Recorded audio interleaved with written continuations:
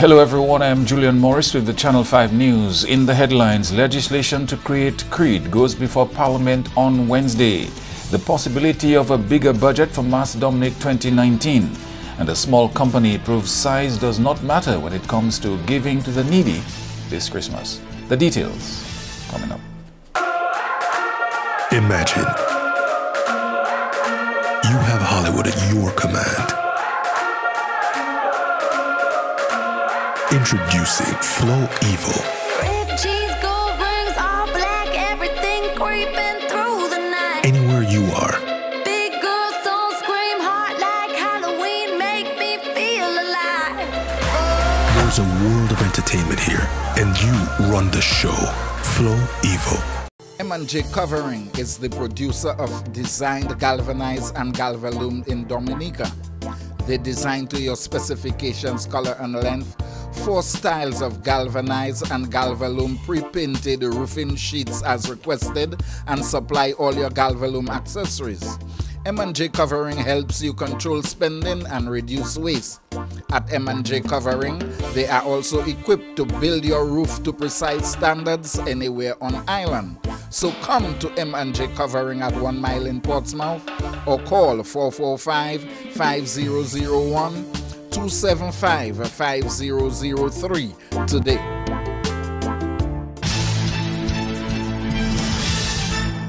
Legislation for the Climate Resilience Executing Agency of Dominica, CREED, to go before Parliament on Wednesday.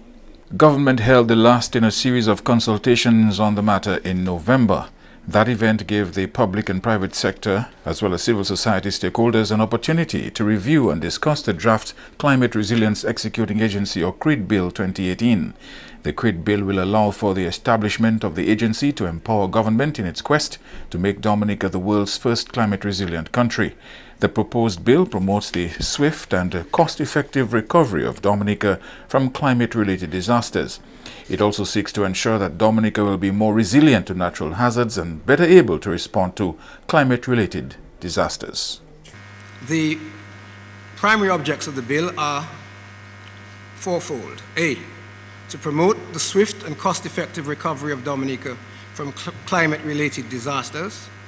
B, to ensure that any physical and other infrastructure damaged or destroyed during a climate-related disaster is reconstructed or restored to a state that is better than its state before the occurrence of the disaster. C, to ensure that Dominica will be more resilient to natural hazards and better able to respond to climate-related disasters. And D, to assist the public and private sectors and civil society to be better equipped to manage and recover from climate-related disasters. The Climate Resilient Execution Agency of Dominica, CREED, was formed to assist in rebuilding the country following the passage of Hurricane Maria in September of 2017. An increased budget is in the pipeline for Mass Dominic 2019, though an exact figure has not been disclosed. During an interview with the Channel 5 News, Acting Festivals and Events Manager with the Dominica Festivals Committee, Martha Williams, said finalizing touches are still being put in place before presenting a budget for next year's Carnival celebrations. Our budget has to reflect the new initiatives that we are looking into, and that's about the practice sessions, working along with the village carnivals, you know, the New Year's Gala with the Queen contestants, a grander, longer time span to market that will determine what the budget will actually be. So it's a work in progress. We as always, we have the commitment of the government of Dominica, and that is important in what the final figures will look like. So it is a work in progress. However, we have started the preparations for the national parade and official opening. During a ceremony to sash the 5 Queen contestants, Williams disclosed that moves are being made to have a designated carnival city next year to host the majority of shows. It's hopeful that we will be able to bring back a staple carnival city. I'm working towards it. As a matter of fact, we are going to have a staple carnival city where 90%, if not more, of our activities will be taking place, and that will start with the opening parade. It's going to be treated as an investment by the government in what other people are already doing, because we do not fully sponsor a lot of the activities that take place during Carnival. So that will be our way of contributing back to the local event organizers who are part of making the Carnival big. Williams says discussions with various stakeholders has been instrumental in introducing new elements to the almost complete 2019 Carnival calendar. For me, it's about making Dominica's Carnival more inclusive. It's about engaging the stakeholders. The stakeholders, you know, the costume bands, the traditional people, they're the ones who actually make up what it is we offer for Carnival. So that's where I started. I started with my team in terms of communication. I was like, let's not just put out a calendar of events out there. Let's speak to the people. What exactly it is that you've seen with the Carnival that needs fixing? You know, what suggestions do you have for fixing it? How do you think we can make Dominica's Carnival grander? And we did get those suggestions, so we are working on it. We are making it more inclusive. I think having one Carnival city where most of the activities will take place is ideal. Well, we are looking at the stadium forecourt, showing our support to all the event organizers, whether it is advertising on our social media handles, advertising on our website, inviting them to our press conferences, giving them some form of cash contribution. All these are additional perks we know that will make the Carnival better in 2019. Carnival celebrations run from 12th January to 6th March 2019. Andrea Louis, Channel 5 News.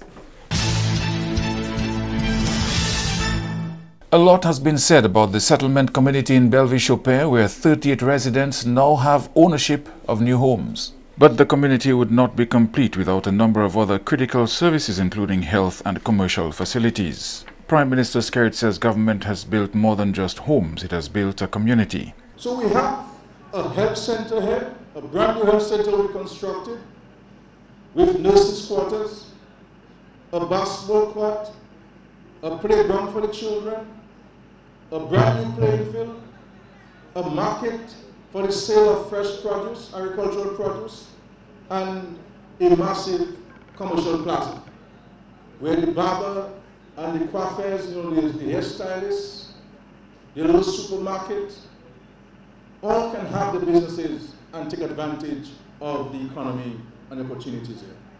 Mr. Skerrit has also shared an aspect of the story behind the new settlement, which many in the public had not heard until the handing over ceremony. I want also to place on public record the government's appreciation and thanks to the developer, Dr. Anthony Hayden, who is the CEO of MMC, for his great partnership.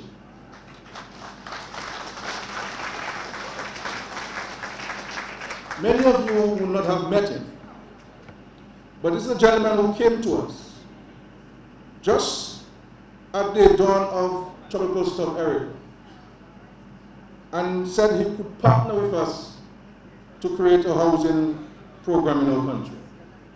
And in respect to this project, which is financed entirely by the Citizenship by Investment Program, that developer front-loaded the resources to start this project. He assisted us in paying for the lands, and he signed contracts and started work, and we did not pay him $1, not until after about 10 months after the project started. And the staff of AMC, Mr. Timmins, exceptional project manager,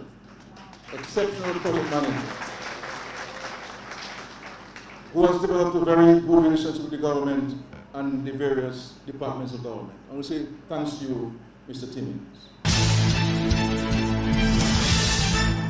Flow Dominica and the Public Service Union making progress on salary matters affecting some of the company's staff.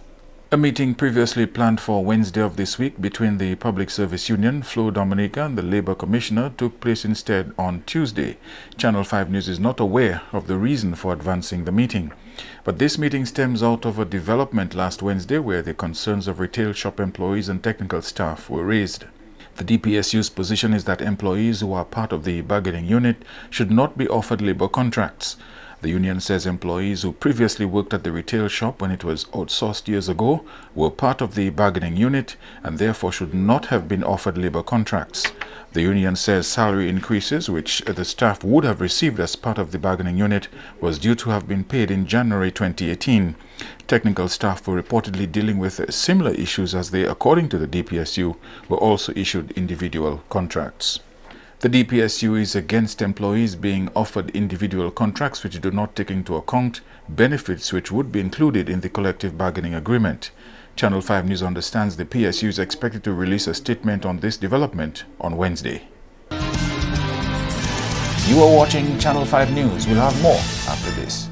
Stay connected and share your favorite holiday moments with Flow. Get the Alcatel A1 for $199 when you activate an extra-large prepaid combo plan, or the Samsung J4 for just $399 with a large postpaid plan, and get free talk evenings and weekends. Plus, get free WhatsApp on large and extra-large prepaid combo plans and sign up for any new service for a chance to win cash or hampers every week. So make it Flow for everything mobile this Christmas. Terms and conditions apply. Visit discoverflow.co for more.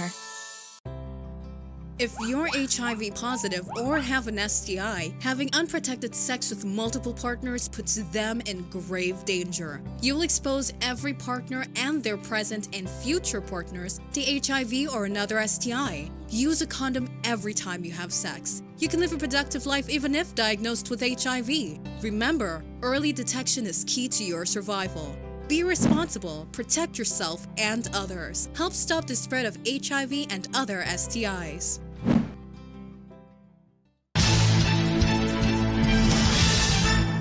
The Dominica Infirmary has been gifted with $1,000 by a small business enterprise. Spa de Celis, which specializes in therapeutic treatment and massages, has partnered with the infirmary to provide its service to the residents and staff. Board Director Thomas Holmes says the money will go a long way towards the care given to infirmary residents. We are very thankful at the Dominica Infirmary. And as I said, you look around and you can see what is being done. And when we get contributions like this, it just says we increase the service that we give to our elderly, who have done so much, as Honorable Minister for Education said. They have contributed to the development of Dominica. So we're just giving back. So this money we have received, Mr. Moore, is going to go a long way in helping us in our development here of our elderly. Meantime, 4 awards were distributed to those who've made and continue to make meaningful contributions to the infirmary, namely Arnold Williams, Jay's Bookstore, Dominica Government Band, and the St. Patrick's Parish of the Catholic Church. At Monday's ceremony, 2 centenarians at the infirmary were recognized in the individuals of Franzila Lander, who is 106 years old, and Mami Gasper, who is 101. The award ceremony was held under the theme, Cherishing Our Elderly in Their Golden Years. An exhibition of art and craft items created by daycare participants and some residents also featured at Monday's ceremony. A challenge has been issued to the public and private sector to take better care of the elderly. Minister for Education Peter Serjeant was speaking on behalf of the Minister for Social Services at the Dominica Infirmary's Residents Awareness Week Awards ceremony. Serjeant commended the various institutions which already care for the country's aged citizens, but says more individuals need to come on board to do so. I cannot overemphasize the fact that there are some institutions who stand as a tower in our country, having worked with the elderly citizens. And I speak here of institutions like the Roman Catholic Church, and I commend them for the work that they have been doing with our senior citizens. And I wish, as I close, to call on other institutions, organizations, and faith-based institutions and organizations more so, to join in the vanguard of ensuring that our seniors, the private sector, assist in ensuring that our senior citizens enjoy the few years that they have left here on earth, and that we craft a way for those of us who are gracefully getting there. The minister noted senior citizens have made a significant contribution towards national development and need to be recognized for such. He says government has taken several policy decisions to ensure the country's elderly are well taken care of. The government of Dominica, by policy decision, has ensured that every home, including the infirmary, receives an annual subvention to assist in their operations. In addition to that, by policy decision, we have ensured that every elderly citizen 70 years and above who does not have the financial means is provided for with $300 a month. And in fact, you heard the Prime Minister during his independence address spoke to a top-up of $200 this Christmas. In addition to that, I believe one of the most important facilities that we have put in place as government is the Yes We Care. Mr. Serja also implored family and friends of the aged citizens to be more compassionate towards them. And charitable organizations received $12,000 in donations from the Dominica Social Security on Tuesday. Among the recipients, Calls, Chances, Dominica Association of People with Disabilities, Dominica Infirmary, Education Trust Fund, the Grotto Home for the Homeless, and the House of Hope.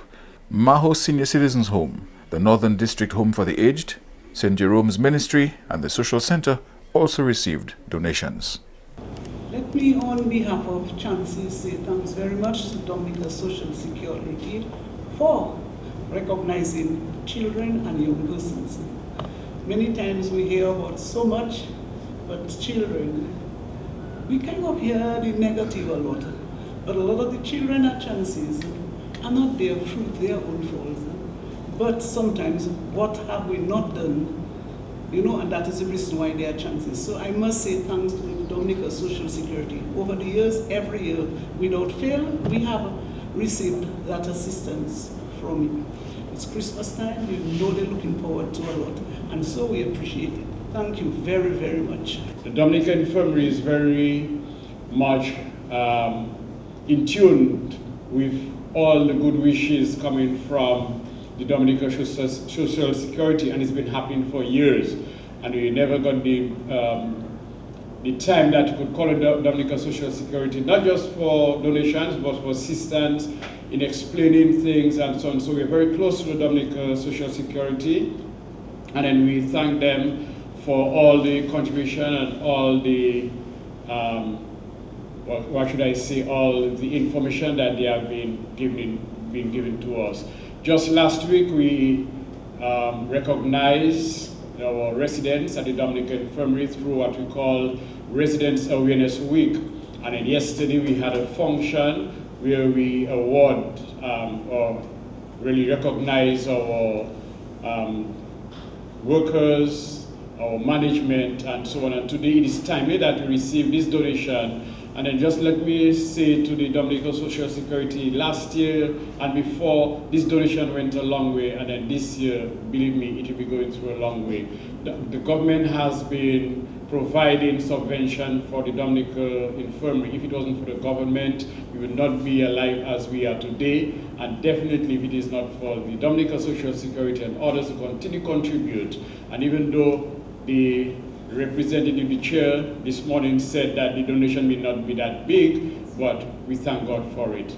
Dominica Social Security, of course, has contributed significantly to this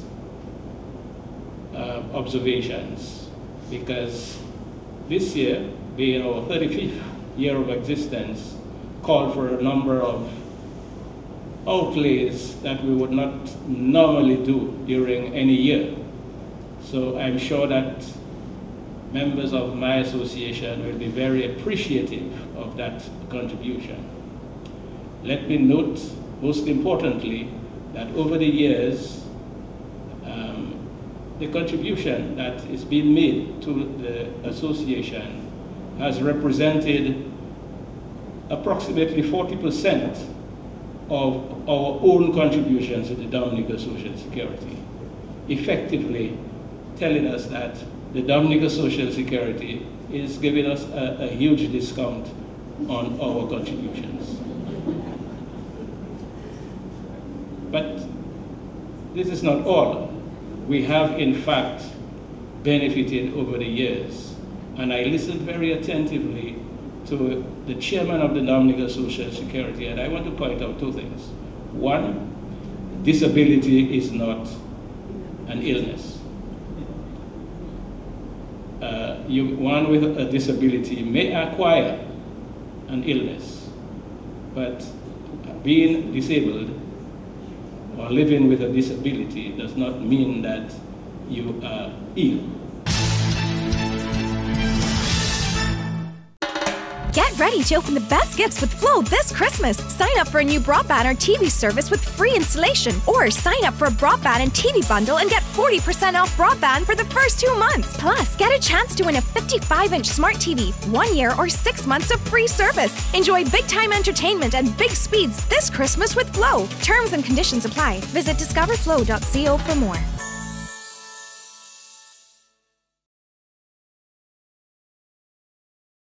Rudolph Thomas Enterprise in Portsmouth, your suppliers of building materials and hardware products. Over 20 years experience in the business. Rudolph Thomas has lumber and plywood, galvanized and fence pipe. Check out Rudolph Thomas for ceramic and vinyl floor and wall tiles, nails, nuts and bolts, paint and painting supplies. And check out their line of electrical and hand tools. Go now to Rudolph Thomas on 1240 Bay Street in Portsmouth.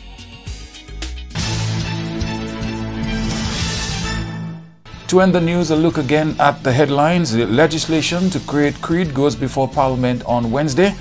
The possibility of a bigger budget for Mass Dominic 2019.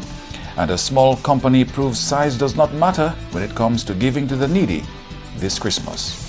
Feel free to contact us at news@marpin2k4.com. You may access our past newscasts on our YouTube channel. On behalf of the production team, I am Julian Morris. Thank you for watching. Join us tomorrow.